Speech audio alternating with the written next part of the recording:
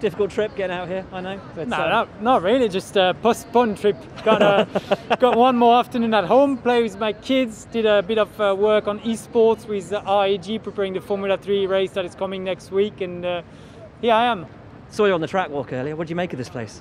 It's pretty impressive. Looks wide, open, fast, slippery.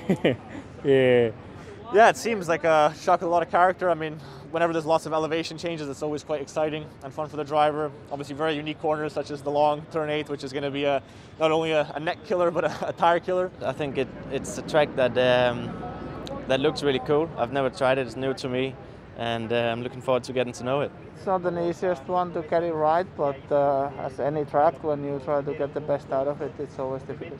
From the first track walk that I did this morning, look, amazing track, especially turn 8, really long corner. When you came in a new track, it's always nice because you explore a new track. Yeah, we've got a bit of data to prepare ourselves in a better way than the last couple of events. It's a beautiful circuit, has a lot of character, a lot of history as well. I mean, I've watched some onboards from Michael and Fernando from back in the days, a lot of fighting, the crash with Vettel and Webber. Yeah, I think it's been a while, but what I do remember, it is quite amazing. So, yeah, looking forward in these generational cars to see how the track feels. You've had a lot of responses as well from people like Lewis and others throughout the sport, really sympathising with you over how that race ended.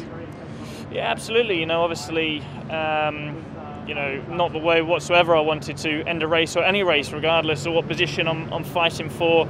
It was, incredibly gutting, but it gave me a lot of time to reflect on the weekend, reflect on the mistake, and how I sort of conduct my business on the racing front moving forward. On the back of Imola, a great run, a great race. Yeah, it's good. I think it's a good confidence boost, in Imola, knowing that when you do an excellent job, the good results are on the table, and it's just like let's go, and I'll put everything I can in, and I'm also going to learn this year. All the work I do with Renault, I'll learn and take some of those learnings with me, not only for next year but probably for the next 5 years. So I never want to stop learning, and I don't want to deprive myself or the team of that either. I know what I'm capable of, and I know where I want to get back to, and my sights are set on this weekend and the rest of the season to try and finish off strong. Your future, how's it looking? Same as before, I have nothing signed, so nothing new to report. We're getting close to the end of the season, and it looks that I either be in the car next year in Formula 1 or at the couch at home. I feel like we do need to find that little bit more. There's that last tenth or something, just with maximising the setup that little bit more, or trying to understand everything that little bit more. Just because I feel like we've been a little bit behind where we want to be, a little bit behind being competitive enough to fight Renault and Alpha like in Imola 2 weekends ago. So if we can do that, then I feel confident we can bring the challenge back to them. So on paper it looks like it could suit us. It's hard to say, but yeah, I mean, the car's feeling better and better, so in that sense it should be nicer for us than start of the year.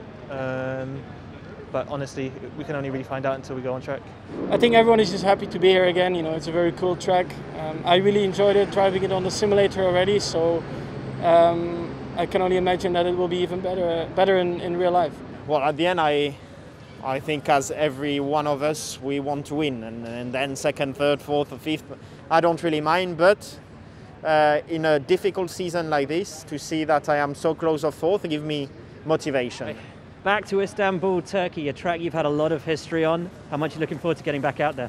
Well, I've only raced there like 3 times, right? Yeah. Yeah, so I think that's more history than most of the drivers here. Oh, really, yeah. Yeah, well, Valtteri was just telling me in 2011 he was in Formula 3, so it's making me feel really old. Yeah, I was here 2011, so I know the track, but yeah, keen to have a look. But it is mega. It's actually one of the nicest tracks, and I'm glad that F1 is coming back here.